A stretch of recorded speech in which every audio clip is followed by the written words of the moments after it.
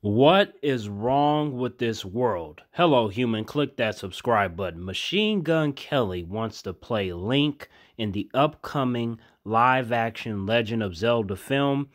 Thanks to the success and how awesome of a film the Super Mario Brothers movie was, they're doing a cinematic universe that's supposed to build up to Super Smash Brothers, which I'm excited about. Now, I'm going to be honest. I'm not a fan of The Legend of Zelda, but I remember playing with Link quite a bit in the Super Smash Brothers games, and the character is pretty cool based from that experience on my end. But Machine Gun Kelly as Link makes no goddamn sense. This is bad. Nobody wants him to be Link except for his Cap and fan base, but you know they biased as fuck. So, but I would imagine a fair number of them don't want to see him play Link.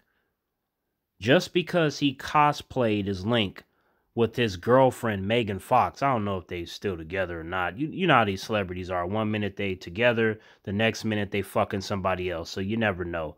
But Megan Fox is a terrible actress. My Pillow is a better actress than Megan Fox. Did she teach Machine Gun Kelly how to act? Is that why he sucks as an actor? Because I saw him in a couple of movies and I'm like, he's terrible. Why would you give him something as big as Link, like an iconic character like that, with a beloved, respectable IP? It makes no damn sense to me.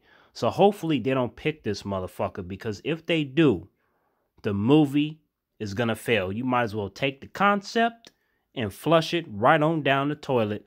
But before you flush it down the toilet, make sure you take a shit on it, and then you piss on it, and then you flush it after that. Because that's what you're doing if you pick Machine Gun Kelly to play Link.